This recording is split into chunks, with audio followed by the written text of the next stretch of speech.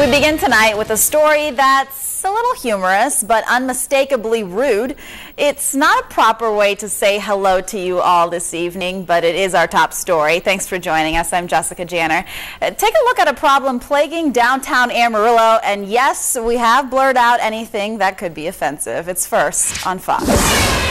It's a mystery circuit problem that's been infecting downtown streetlights, and it's caused birds to nest in the pedestrian crosswalk sign. And we don't mean the ones usually found in trees or in the wild. We mean the wildly offensive birds usually found in road rage. Yeah, it's flipping people off. What do you think about that? I don't like it. I just not noticed it, and I go across here every day. Tell me if you see something wrong with it. Oh, yes. Yes, I do. What do you think? I think they need to fix that right away. The city of Amarillo says it's a manufacturing problem that causes a glitch and produces offensive hand gestures. They've had reports since November, complaints from residents reading between the lines. They need to change it.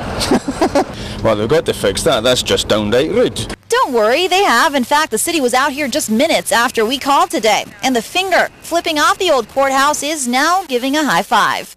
They wouldn't go on camera with us, but the city says they're fixing the crosswalk signs as reports come in. Since, after all, you wouldn't want a tourist from Scotland to think Amarillo's unfriendly. Appalling sight of Do a they bird. do that in Scotland? We don't give anybody any rude things in Scotland. No, Scotland, they're all polite people and they never do anything. In fact, I've never seen that sign before, and if you hadn't explained it to me, I wouldn't have a clue what it was all about. The middle finger is not the only offensive hand gesture we found, but it's so offensive we can't say any more about it here on the Evening News. All signs right now